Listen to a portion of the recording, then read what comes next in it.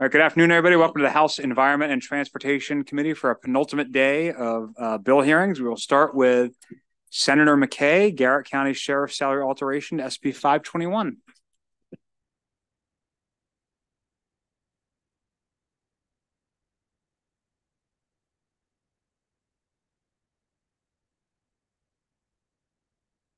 $509, which is alter the salary of the sheriff of Garrett County. It passed your committee unanimously and the floor unanimously. So it's in the same posture. Just ask for grace and a favorable report, sir. Thank you. Any questions on SB 521? Okay, thank you. I think we're going to see you tomorrow. So yes, sir. You coming over. Yes, sir. Looking forward to it. I see Senator West, SB 1067, Baltimore County Speed Monitoring Systems, Interstate 695.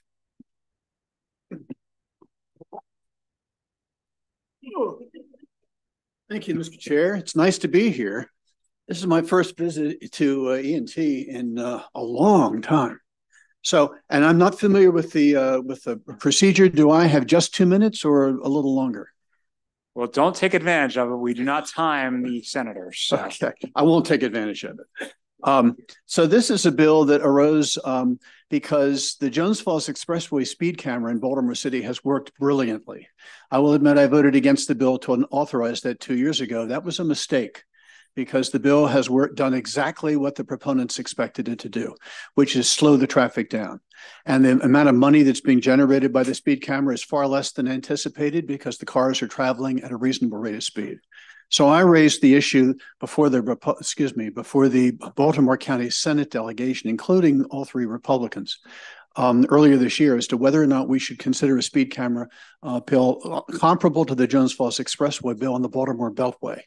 All of us have had experiences driving on the Beltway at a reasonable rate of speed and being passed by cars going by like rocket ships. It happened to me just this past week. I went back for an evening, and both on my way home and my way back here, cars passed me going really fast, 90 to 100 miles an hour. So 7 of the 8 Baltimore County state senators voted in favor of this bill, presented it before the state Senate. It was overwhelmingly passed in my committee and then again on the Senate floor. What this bill does is authorize the State Highway Administration to place up to 16 speed cameras on the Baltimore Beltway, but only 4 can be in use at a single time. The violations will be a $40 fine. So we're not talking about an astronomical amount of money, but hopefully it will cause drivers to slow down to the Baltimore Beltway. I learned after having passed the state Senate that this committee has a special rule about speed cameras, and you have to provide accident data. So in the last 5 days, I got the State Highway Administration to give me this piece of paper, which I believe everybody should have in front of them, which shows the outline of the Beltway. And it's color-coded. So the parts of the Beltway that have high speeding accident rates are in yellow, orange, and red. And then the low accident rates are in green. Interestingly, the low accident rate portion of the Beltway is the part that essentially is not shut down, but it goes up to and beyond the Key Bridge. And because the Key Bridge won't be being used for quite a few years, that stretch of road will have very little traffic on it.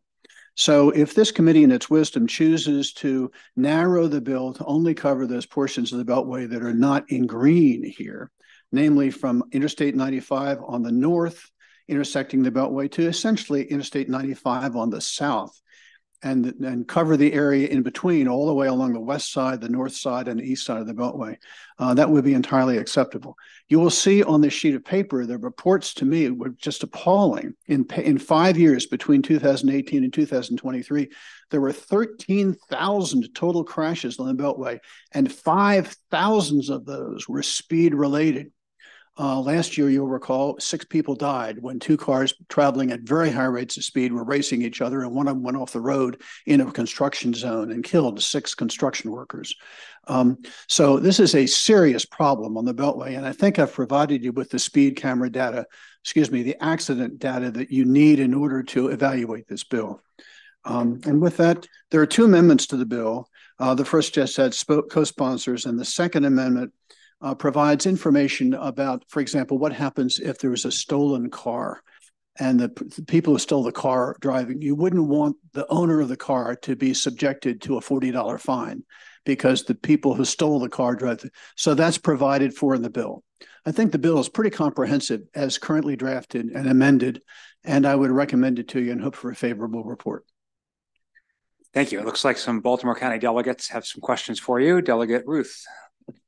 Thank you, Mr. Chair. Thank you, Senator, for this bill. I am frequently passed by people on the Beltway going much higher. It is incredible. Than the speed limit. It really is.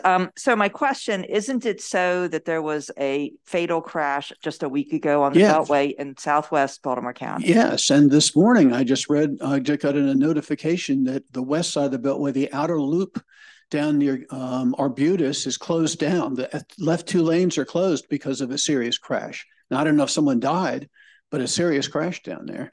This happens all the time. 5,000 crashes in 5 years. That's an awful lot of crashes attributable to speed. Delegate Naraki.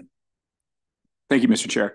Senator, good to see you. Thank you for this data. My question, though, from delegation last week still remains. So my commute this morning was over 2 hours to get here, significantly longer than it had been prior to the Key Bridge being in place. Right. I still have questions about what that's going to look like now that these data points are probably going to be different with the Key Bridge no longer being there. To your point, that area was the area that was typically green. So now all those cars have now moved to other parts of 695. I couldn't speed on the area of 695 where I live if I wanted to right now because of the significant impact of traffic. So how do you kind of mesh that together there with this bill? Well, I've driven the Beltway all my life, and there's no question during a rush hour, it's hard to speed unless you're a grasshopper and hop over cars, which nobody can do.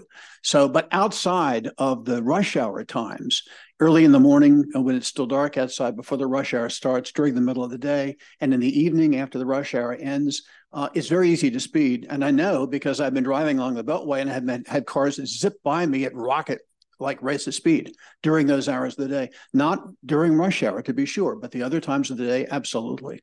Okay. And then my follow-up, Senator, have we done anything with this yet in the House delegation? I'm not aware of us moving this bill. Eric Ebersol wanted to wait, Delegate Ebersol wanted to wait until I got the crash data. Okay. And I've now provided it to each member of the House delegation, Baltimore County House delegation as of this morning. And Delegate Ebersol indicated he'd be happy to take the House delegation off the floor if necessary to get a quick vote on this sometime this week. Okay. So expect to be tapped on the shoulder and told you need to go out in the hall. Okay. Delegate Guyton. Thank you so much, Mr. Chair. Hello, Senator. How are you? Don't see you enough. One of my three delegates. So, I'm a fan of using speed monitoring devices because I've had a similar bill for neighborhoods in our delegation for the past 2 years. My question about this map, so certainly not opposed to the idea, and I can absolutely see where our constituency would be very much in favor of this. Yeah, look where the red is. Well, that's where I'm going. Thank you.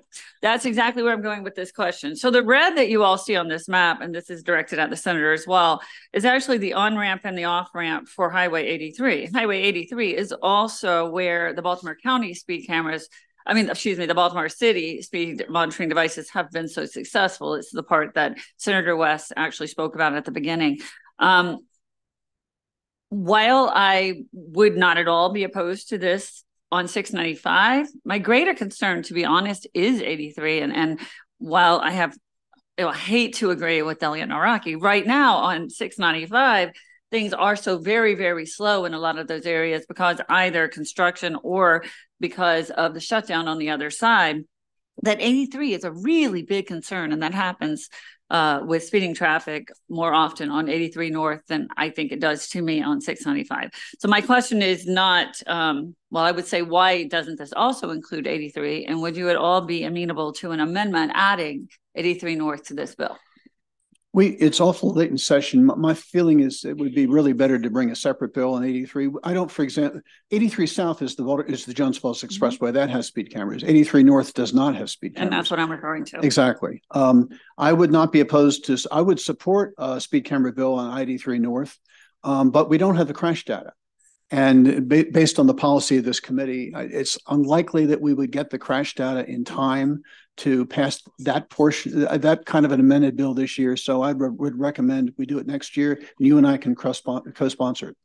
Okay, cross-file it. Certainly be happy to do that. Thank you so much, Mr. Chair. I guess with the red being adjacent to 83 and not to 695, I guess I would love to consider that conversation, to have that conversation with you after this hearing. Absolutely. Okay, thank you. Now, the red is the worst, and it's right there where between the two 83s.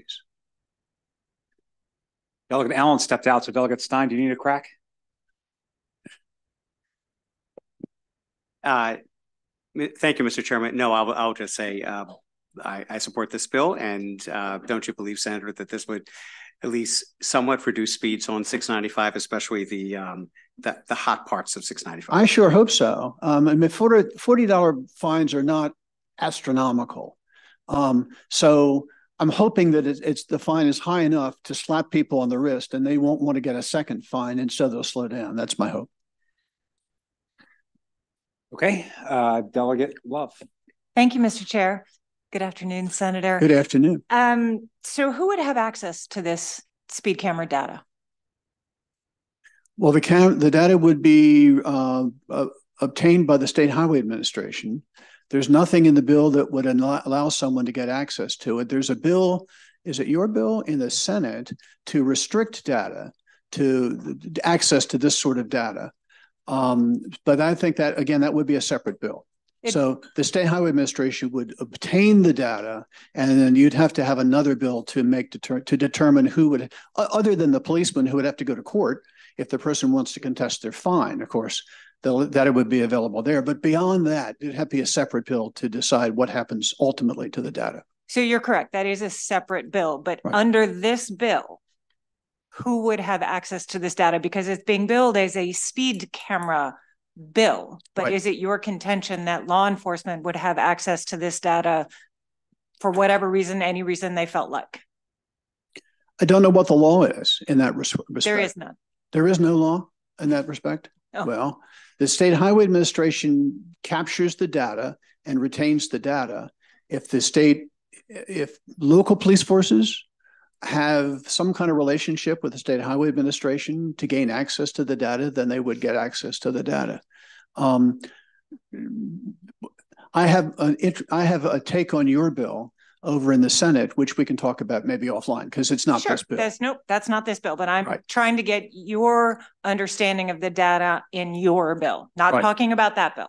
Talking about this bill. This bill is agnostic as to what happens to the data, other than it being used in court if necessary in order to verify the fact that the person was speeding and owes the $40 fine. Thank you, Mr. Chair. Okay, that concludes the bill hearing on SB 1067. Thank you, Senator West. We will turn to Senator Augustine for a series of bills. We'll start with SB 522, if that works for you, Charter County's enforcement of local laws. Yes, thank you, Mr. Chair. Chair Corman, Vice Chair Boyce, members of the committee, Senator Malcolm Augustine here on behalf of Senate Bill 522, which is a cross-file of House Bill 501 that is passed this committee by Delegate Fennell. So I'd ask for a favorable report on Senate Bill 522.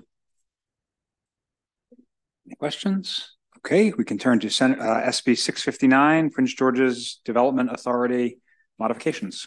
Okay, thank you, Chair Corman, Vice Chair Boyce, members of the committee, Senator Malcolm Augustine here on behalf of Senate Bill 659. What Senate Bill 659 does is it's a local bill. You have the letter of support from the delegation. The Prince George's Gateway Development Authority was established last year because an area inside of the Beltway of Prince George's County is a space where we have a naturally occurring artist community and artist spaces, but they really have been under a tremendous amount of pressure from cost associated with Washington, D.C. So the charge of this entity is to develop a plan for this specific area that will support artists' home housing and also workspaces. What this bill does is it sets a parameters for meetings, and it also sets that the Prince George's County Redevelopment Authority will be the ones who will support with the staffing of the authority to build the report. I did this in conjunction with an agreement from the Redevelopment Authority, and I'd ask for a favorable report on Senate Bill 659. Thank you. Any questions on SB 659? Okay, let's turn to SB 906, Housing and Community Development, Conversion of Commercial Buildings for Residential Use Report. Thank you, Chair Corman, Vice Chair Boyce, members of the committee. Senator Malcolm Augustine here on behalf of Senate Bill 906, which is a bill that seeks to create an inventory of vacant property for that we could then create a statewide approach to this vacant property to help address our very, very serious housing crisis. So we have we've had certain pieces of legislation this year that have looked at vacant property. So that has some that suggested that we provide for a tool that we would be able to tax them at a different rate. What this bill seeks to do is to build the inventory for a statewide approach to vacant property that's commercial, as we know that things have changed quite a bit from the commercial standpoint, but that our housing crisis is significant, and that with this data and with this inventory, we'll be better able to establish a statewide approach to the housing shortage as it pertains to commercial property. There has been some question, particularly one from the city of Baltimore, where they had asked about the efficacy of the legislation and the staff time, but then they also suggest that they already have a listing of the publicly homes that are, I'm sorry, not homes, the properties that are vacant, which would suggest that it's not going to take too much for them to actually produce this. But what it could do is allow for us to get a more clear picture of the entire state of it. I would also say to you all that this is the spirit of the legislation, and I'm open to any suggestions or refinements that the committee may find to make this a more effective tool, because that's what it's about. It's about being a tool in the toolbox for us to address our affordable housing crisis. I ask for a favorable report on Senate Bill 906. Thank you. Any questions on SB 906? Delegate Jacobs. Thank you. So, Senator, I noticed it's not a crossfire bill, but in the testimony, there were favorable amendments from Maryland Realtors and MACO. Did you address those issues in the Senate? I did my best to further define some of the terms and to try to also sort of narrow the focus. I can't say that they were all the way there, but they were not opposed by the time that we voted on the bill. All right, thank you. Yep. Any additional questions? Okay, Senator Augustine, thanks for walking over. We appreciate it. That concludes the bill on SB 906. We'll turn to Senator Lewis Young, SB 902, Wildlife Protections and Highway Crossings. Good afternoon, Mr. Chair, Madam Vice Chair, and members of Environment and Transportation. SB 902 is a cross-file of HB 1129, and Delegate Ruth authored that bill. So I'm not going to re-explain the bill, but I understand there has been some concern about funding sources. So if I may, I would like to address that. The Federal Highway Administration has allocated $350 million to this specific project, Wildlife Highway Crossings. Several of our neighbors have already taken advantage of it. Virginia has received over $600,000. Pennsylvania recently received over $800,000. And Vermont has received $1,620,000. Program expires in 2026. So we are potentially leaving some money on the table. So why do I think we would be eligible for that? Well, Maryland has the third largest deer population in the country, and 2 of our counties rank in the top 10. Frederick is number 6 and Howard is number 10, which makes sense when you think about it. 2 of the fastest growing counties in the state.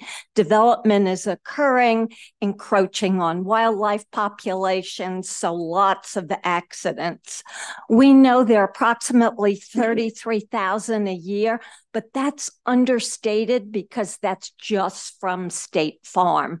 Doesn't include the other insurance companies, and it doesn't include those that aren't reported.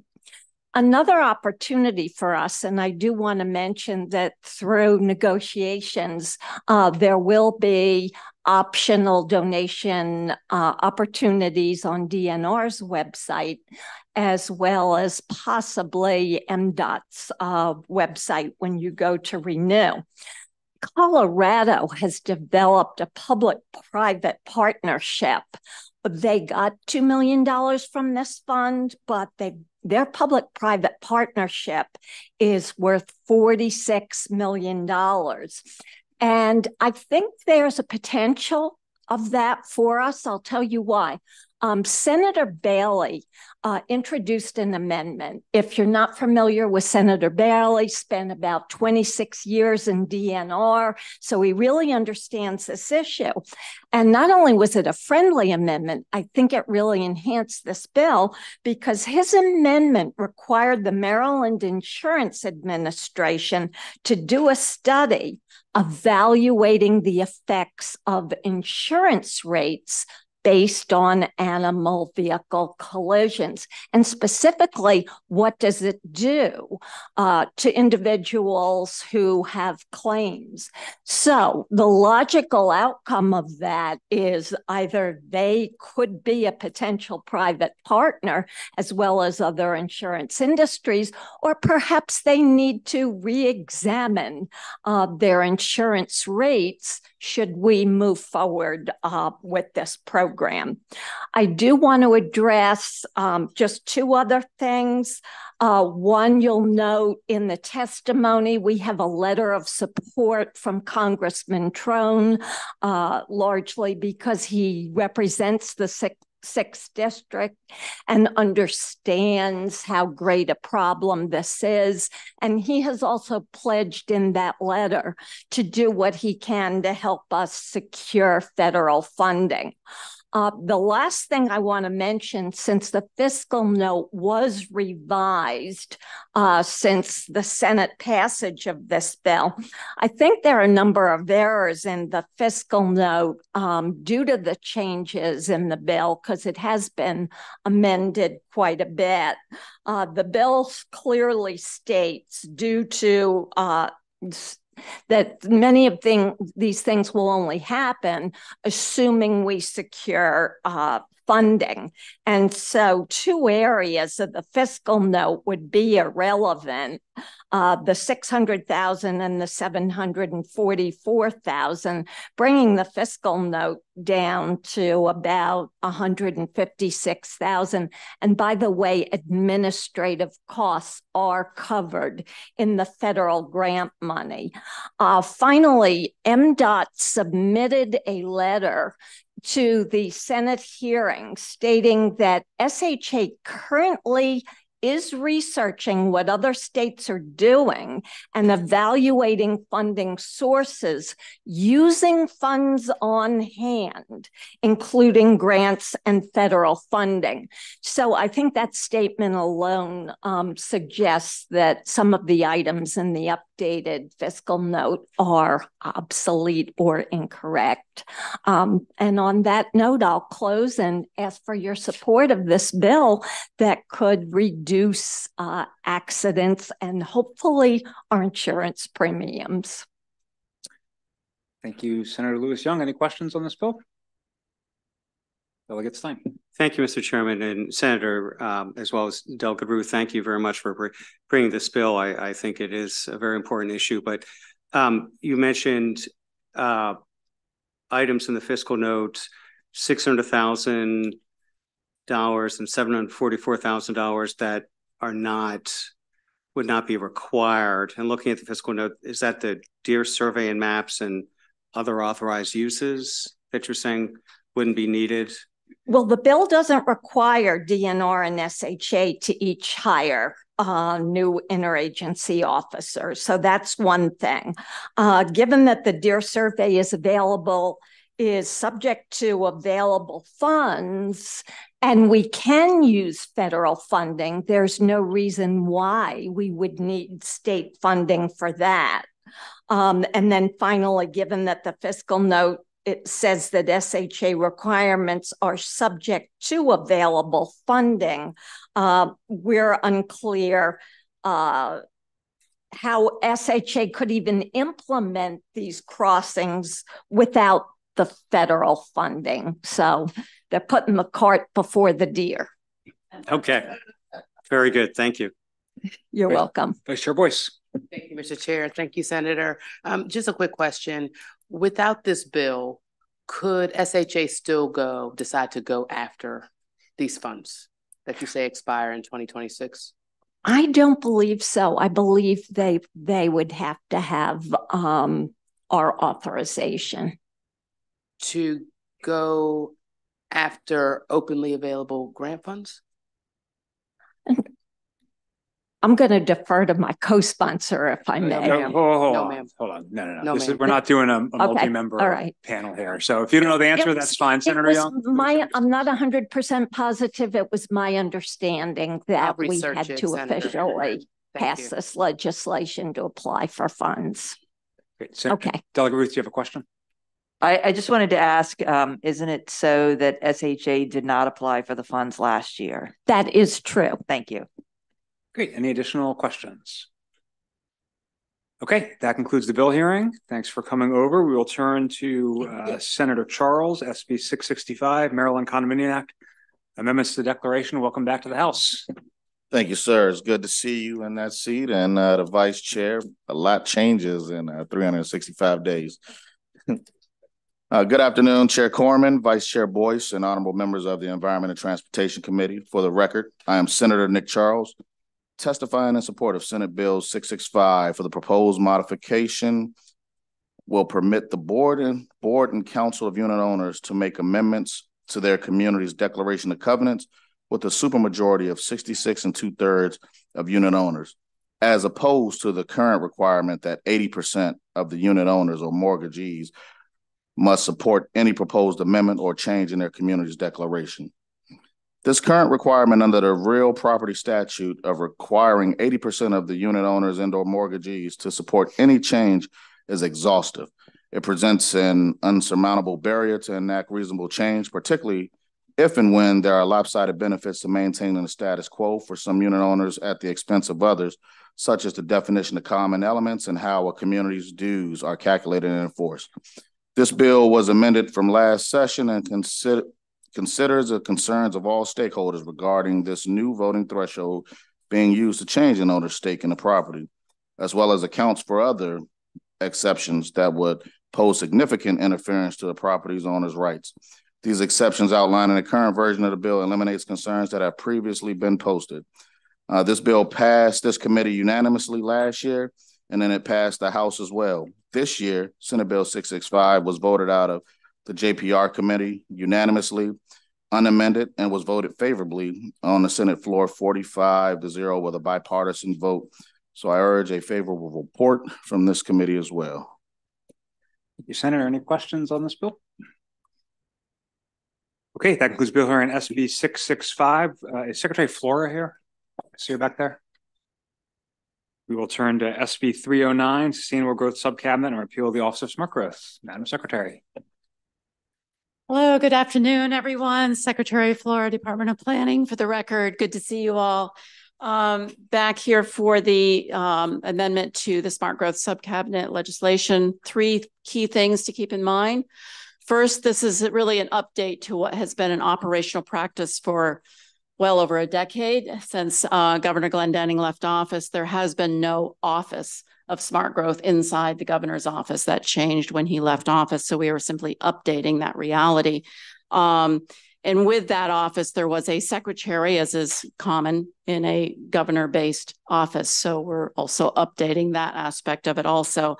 The second thing that we're doing is to really kind of reflect best practices in terms of moving from smart growth to sustainable growth to really reflect all 3 pillars of sustainability in terms of adding in language specific to equity and resiliency, and then just the name change to reflect that land use is really more about where we grow, but how we grow and making that in there. And thirdly, the overall structure. With the change, we're asking that the Secretary of Planning be formally made chair of the subcabinet, which has in fact been the acting practice for some time, that the vice chair be the Secretary of DHCD, and that we add one new member, which would be the Secretary of Maryland Emergency Management. And those are the basics of this particular amendment. Thank you. Madam Secretary, any questions on SB 309? Okay, that concludes bill hearing on SB 309. We will turn to Senator Carrozza. Thank you. Senator Carrozza, we have 3 cross-file local bills that I believe are identical to versions we already passed. We can start with SB 763, sale of property, Revels Neck Road. Thank you, Mr. Chair and Vice Chair and members of the committee. It's nice to be back. For the record, Senator Mary Beth Carrozza representing Somerset County. And these are 3 important local bills. And the first one is Senate Bill 763. And as has been mentioned by the chair, the cross file is House Bill 977, which unanimously passed the House before crossover. And this legislation, local enabling legislation, would authorize the Somerset County Commissioners to sell in whole or in part Somerset County Industrial Park located at Revels Neck Road under the terms agreed to by the Somerset County Commissioners. And I asked for a favorable report on SB 763. Thank you. Any questions on 763? Okay, we'll turn to SB 807, Somerset County Fire Rescue and Emergency Medical Services. Thank you, Mr. Chair. The next 2 bills have to do with public safety, and we appreciate your support on this. Again, for the record, Senator Mary Beth Carrozza representing Somerset County. Senate Bill 807 is also the cross file is House Bill 975, which unanimously passed the House before crossover. And what this bill does, it authorizes the Somerset County Commissioners to establish a body to administer the county's affairs when it comes to fire, rescue, and emergency medical services while maintaining their volunteer services. Want to underscore that. This is similar to what 14 other counties have across the state, and the Somerset County Commissioners need the authorization in order to form this organizational structure, and I asked for a favorable report on SB 807. Thank you. Any questions on this one? Okay, let's go to SB 829, Fire Companies Appropriations. Thank you. This is our third final Somerset County local bill, SB 829. For the record, Senator Mary Beth Carrozza, again representing Somerset County. This bill also is the House cross file is 976, which unanimously passed the House before crossover. And this is especially important because our Somerset County Commissioners, with this legislation, it would allow them to allocate the appropriate funding for Somerset County's volunteer fire companies from fiscal year 2025 through fiscal year 2030. Important public safety bill for the county. And also when you all come to visit, I think it'll make you all feel a little bit safer when you're coming to visit Crisfield and Smith Island and all the other great sites in Somerset County. So I move for favorable adoption of Senate Bill 829. Thank you, Senator. Anyone any questions? Okay, that concludes the bill hearing. Thank you. And thank you. Somerset County also thanks you. We will turn to Senator Folden, Frederick County Senator, Sheriff Frederick County Salary Work Group. Senator Folden, welcome home to the House Environment and Transportation Committee. Thank you, Mr. Chairman. It's good to be back. Mr. Chair, Madam Vice Chair, it's good to see everybody. It's good to be back in ENT. For you today is Senate Bill 562 concerning the sheriff, creating a work group for the Sheriff of Frederick County salary study. Long and short of this, instead of a fixed salary attempt to attach the salary, this bill would attempt to create a study to attach the salary to a like law enforcement officer or judicial position within the state to eliminate future petitions to the legislative body regarding salary of the sheriff. It's as simple as I can make it, Mr. Chair. And with that, I would ask for a favorable report on SB 562. Thank you, Senator. Any questions on SB 562? Delegate Holmes. Thank you, Mr. Chair. It's good to see you, Senator. It's good to be seen, Senator. Delegate, how are you? I'm just questioning whether you will be participating in the traditional seersucker caucus this year. Mr. You know better. Thank you, Mr. Chair. Thank you. Thank you, Delegate. Any other really important burning questions? Okay, Senator, thanks for coming over. Thanks a lot. Good to see let's everybody. turn to, I think Delegate Hutchinson is filling in on a bill for Dorchester County, HB 596, unless Senator Mouts is handling it.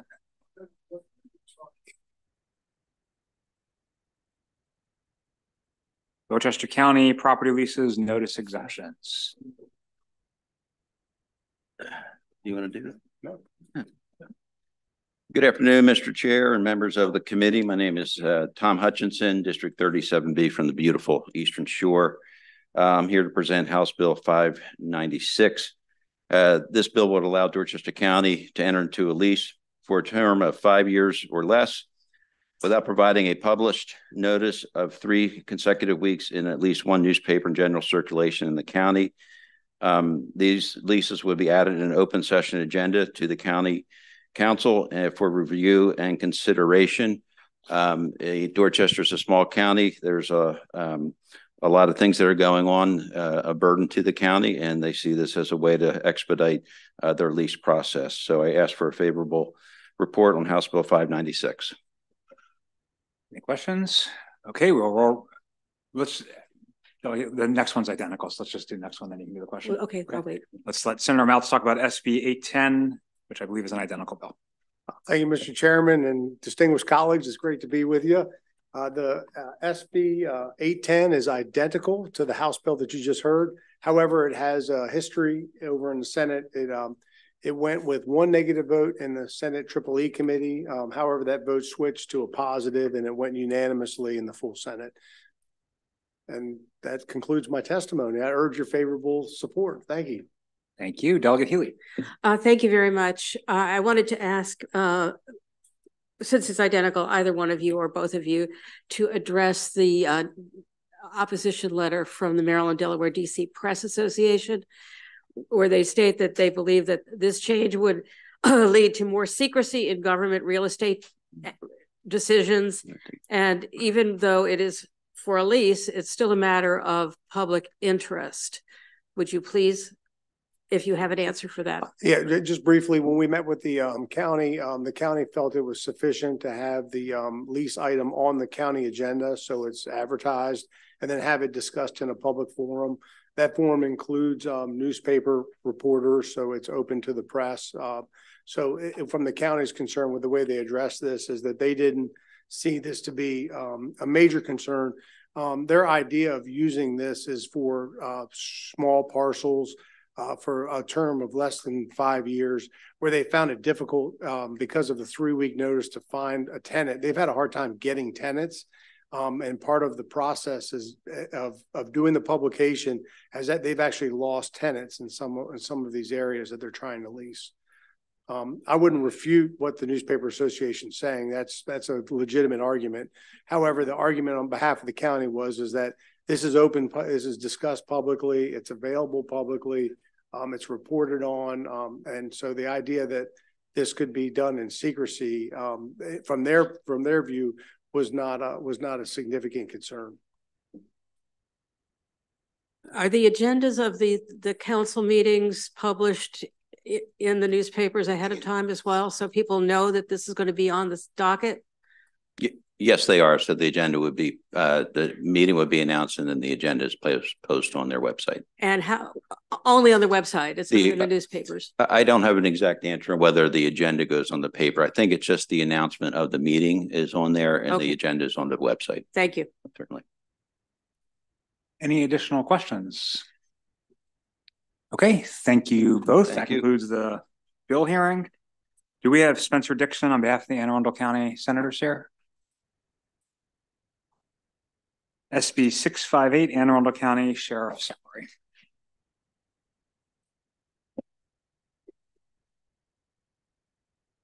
Thank you, Mr. Chair, Madam Vice Chair, members of the committee. For the record, this is Spencer Dixon, Legislative Director for Senator Guile, here to present SB 658 on her behalf in her capacity as chair of the Anne Arundel County Senate delegation. This bill would require Anne Arundel County to set the salary of the sheriff of Anne Arundel County equal to the salary of a captain in the Anne Arundel County Police Department at step 20 in the pay scale. Per the fiscal note, SB 658 would not have a state fiscal impact. In addition to the testimony, members will find a letter attached from the Anne Arundel County Senate delegation affirming its support for this bill. SB 658 is in the exact same posture as its cross-file HB 668, which has already passed the House of Delegates. For these reasons, I respectfully request a favorable report on SB 658.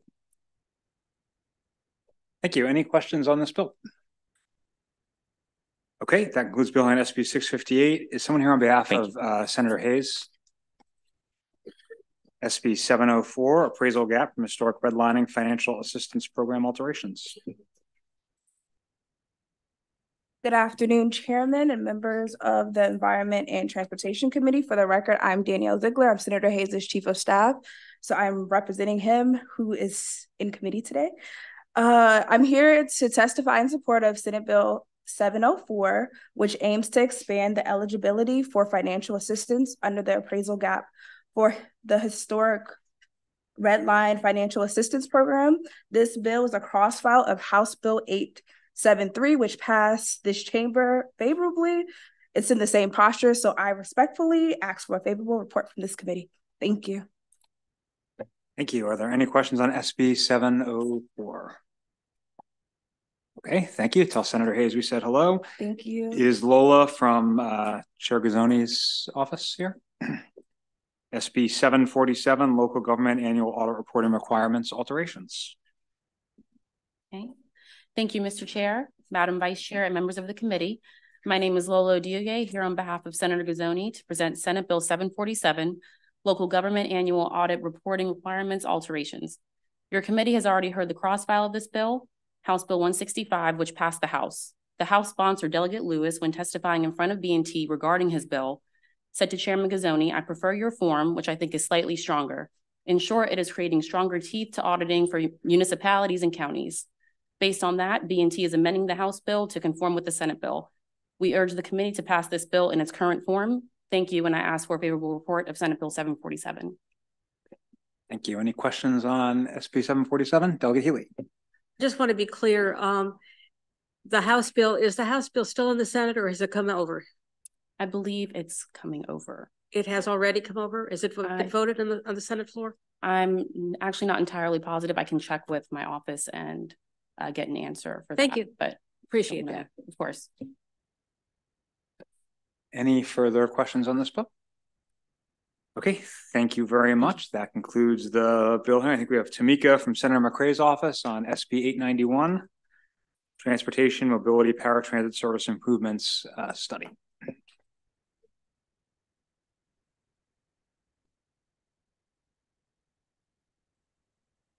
Good afternoon, Chair, Vice Chair, members of the committee. My name is Tamika Winkler. I'm here on behalf of Senator Corey McCrae's office. I'm here in reference to SB 891, a cross-file, and it has been passed in the same posture to HB 1199, sponsored by Delegate Edelson. The purpose of Senate Bill 891 proposes a study conducted by the Maryland Transportation Institute at the University of Maryland to identify methods to enhance the Maryland Transit Administration's ADA Mobility Link paratransit service. This study aims to address challenges and improve services for individuals with disabilities. I am encouraging a favorable vote for SB 891. Thank you. Thank you. Are there any questions on SB 891?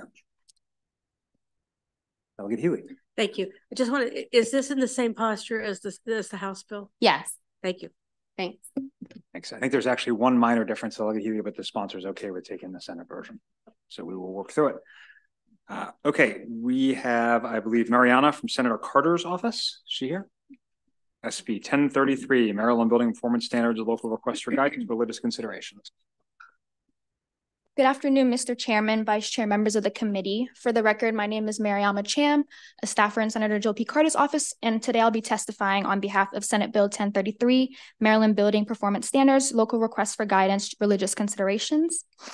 Senate Bill 1033 will require that the Maryland Department of Labor, on request by a local jurisdiction and in consultation with the Office of the Attorney General, to provide guidance for the implementation and enforcement of the Maryland Building Performance Standards in relation to any religious observance, practice, or belief. Current Maryland law states that the Maryland Department of Labor incorporates by reference the International Building Code, including the International Energy Conservation Code, with modifications as Maryland Building Performance Standards.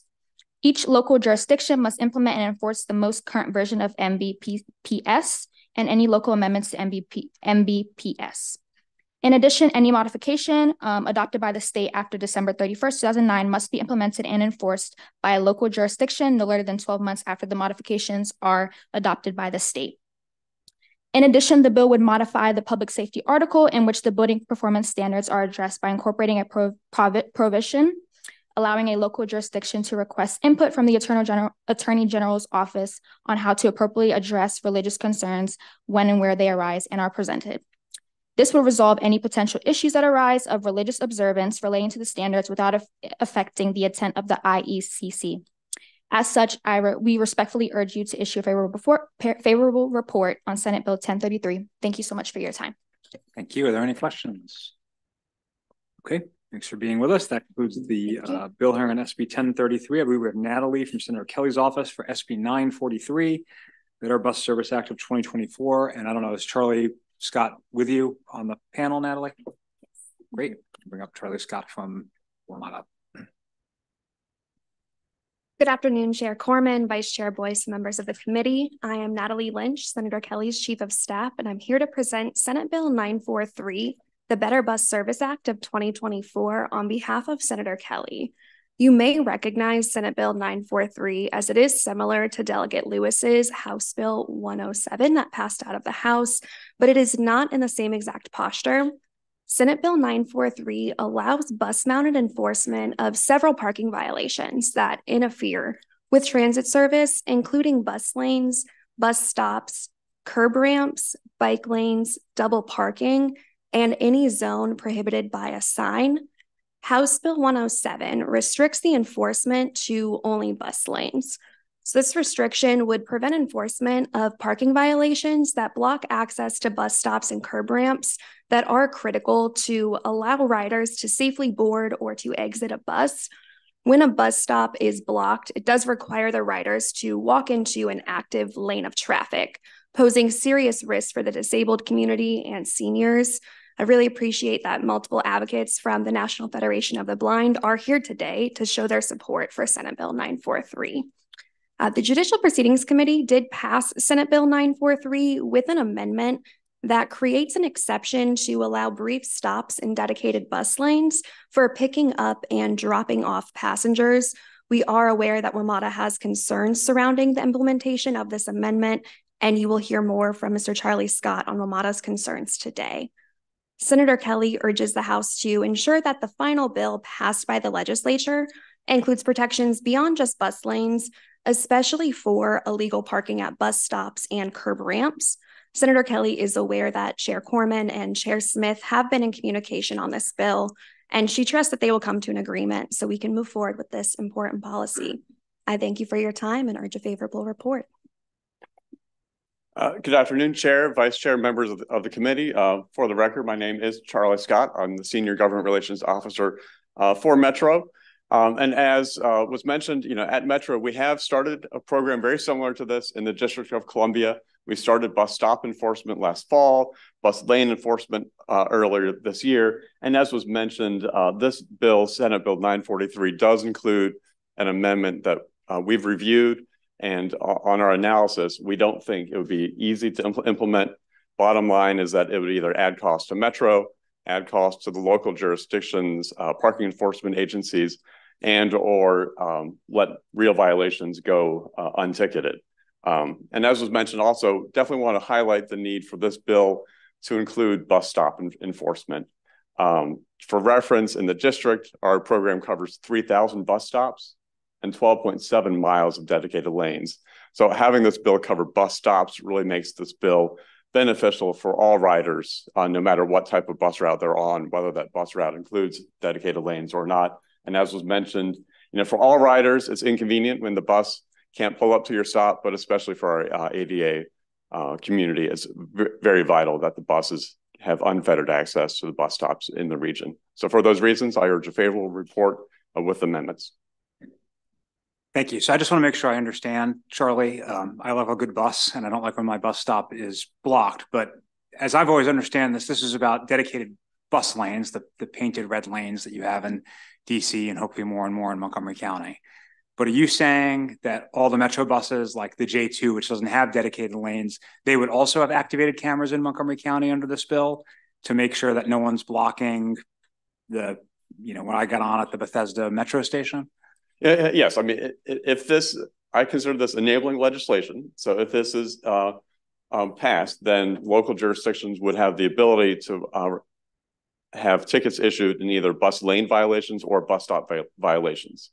So right now, if a bus pulls up near a bus stop and that bus stop is blocked by a vehicle, often what happens, depending on what the situation is, that bus may stop in a regular lane of traffic, impeding all the motors behind that bus. Everyone trying to board the bus will just walk across the lane, get onto that bus. But of course, that's, for able-bodied people who can easily get from the curb to a bus that's a lane away. If they're disabled, then they just either they can't access the bus, or it's just problematic. I'm just make sure I understand. Yeah. So in DC, one Metro bus has bus stop and bus lane enforcement. Yes, exactly. Montgomery, if this bill passed, could have just bus lane enforcement, and Prince George's County could have nothing. Exactly. We worked with the jurisdictions based on what they would want enforced in their local jurisdiction. So in the district, they've chosen to implement bus stop and bus lane enforcement. In fact, in the district, we started, as I mentioned, the bus stop enforcement ahead of the bus lane enforcement. Okay. Thank you for, I think, clarifying. Delegate Foley. Thank you, Mr. Chair. Charlie, I'd like you to go back to the amendment that you referenced that you have an issue with, that WMATA has an issue with. And I thought I heard you say that it would make it more costly, and that it would make it for WMATA, and that it would make it difficult to enforce the actual blocking. Can you explain why? Certainly. So I asked our very bright staff to look at the bill as amended and said, could we implement this? And the bottom line was that yes, we could, but it would not. But there were challenges in any creative idea of how we could implement it. We could, allow a rule where it said, all right, if a camera catches a car stopped, right here, we won't issue a ticket unless another bus farther back sees that exact same car in that exact spot. But that would require that all of our buses have camera technology. It would mean that all the local buses traveling in that lane that don't have the technology would also be impeded by that vehicle. So, and just our buses, some of our routes, 12 minutes between buses. So a car could be in that spot for over 12 minutes. And if it's only detected once, then they wouldn't get a ticket. The other option would be to send a video clip to the parking enforcement agency and ask them to have a person look at the clip, try to discern whether or not the vehicle stopped is picking someone up, dropping someone off. It's a judgment call. We think it would be something that people could dispute. So it would be more costly for the agency to have someone actively trying to review, trying to determine what they think that car was stopped there for. And then we think also it would be something that someone could try to dispute in court. So no, there was no good solution that we could come up with. I didn't want to argue with you, but it seems like the bill does say a brief stop, yes. Number one, and number two, it does seem like you can tell if someone's being picked up or not, or if the car's just sitting there. We understand the intent, but as we went through how we would implement, there was no easy way to implement. Okay, all right, thank you. Yeah. Okay, let me just ask another question. Since my seatmate's not here, I'll direct this at you, Charlie, Mr. Scott. In DC, who can access the data from the Metro bus cameras? That data is sent directly to the to DDOT. So it's transmitted and then it's more enumerated in this legislation about the retention of the data. But basically, what this bill has in terms of data retention is similar to what we have in practice with the district. That's not part of the DC statute, but that is, kind of a best practice that we've implemented in DC. And do you know who can access the DDOT data once they have it? If I believe it can be subpoenaed by law enforcement, but generally it's just the parking enforcement entity that has access to that data. Everyone make sure to tell Delegate Love that I asked. Any additional questions? Okay, that concludes the bill hearing. Thank you both very much. Is anyone here on behalf of Senator Gallion? Come on down. SB 838, Vehicle Laws Lighting Privately Owned Vehicles. Good afternoon, Mr. Chair, Madam Vice Chair, committee members. For the record, Jordan Glassman representing Senator Jason Gallion to introduce SB 838, Vehicle Laws Lighting Privately Owned Vehicles. SB 838 is identical to its cross-file HB 782, sponsored by your own Delegate Stein. We'd like to thank the committee for its unanimous vote for HB 782 and request a favorable vote for SB 838 as well. Thank you. Are there any questions on this bill? Okay, thank you very much. That concludes the bill hearing and all our bill hearings today. Colleagues, we will take a break till 3:10, so about 14 minutes. Stretch your legs and we will come back for a voting session. Thank you all so much.